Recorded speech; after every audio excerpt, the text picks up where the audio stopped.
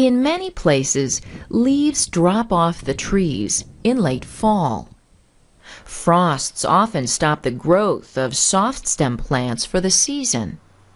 Many of these plants then enter a state of dormancy during the winter season. Dormancy is a condition in which plants are not growing. They have a low level of activity, kind of like sleeping.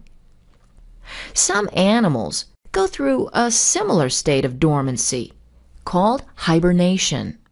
Hibernation is a sleep-like state where all body activities slow down.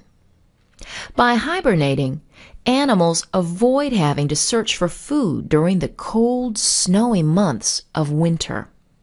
When the weather warms in spring, they come out of hibernation. And what about animals that don't hibernate?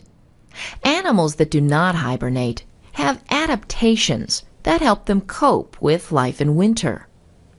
An adaptation is a characteristic or behavior that helps a living thing survive. You decide. Describe the material that covers this squirrel.